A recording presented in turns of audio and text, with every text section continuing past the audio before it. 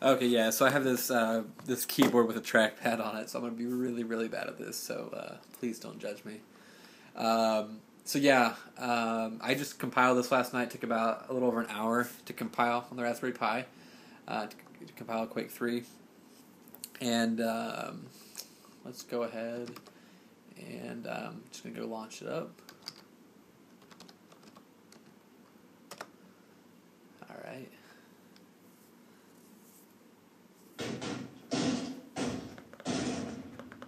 So we got sound. Took me a little while to get the sound going.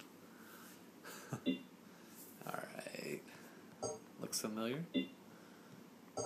Let me make sure. Okay, yeah, so you can see it's actually running 1280 by 1024, and I just. The texture's up high. Texture detail's up high. Okay.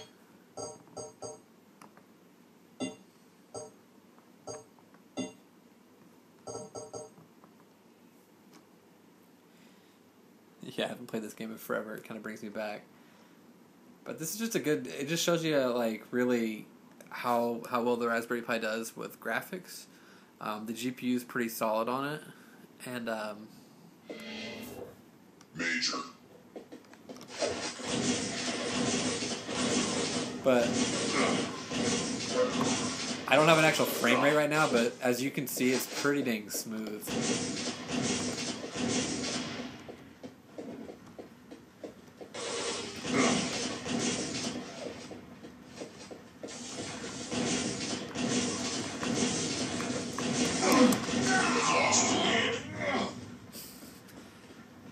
I just got owned.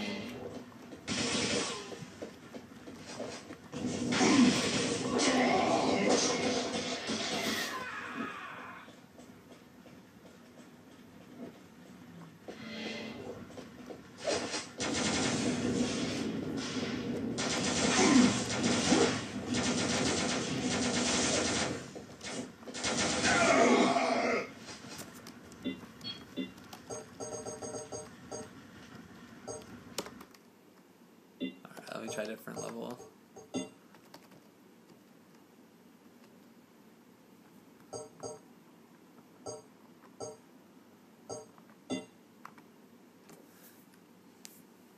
Yeah, but it actually does really well. It's really smooth, and I'm kind of looking forward to finding out what other games can run off this and kind of messing around with it. But I haven't actually played video yet. Pfizer. You have lost the lead.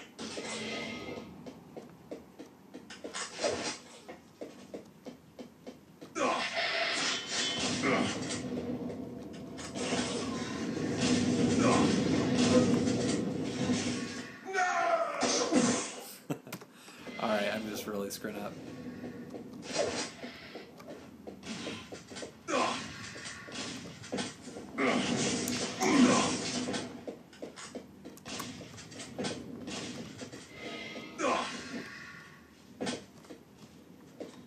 Yeah, this level's a little more choppier.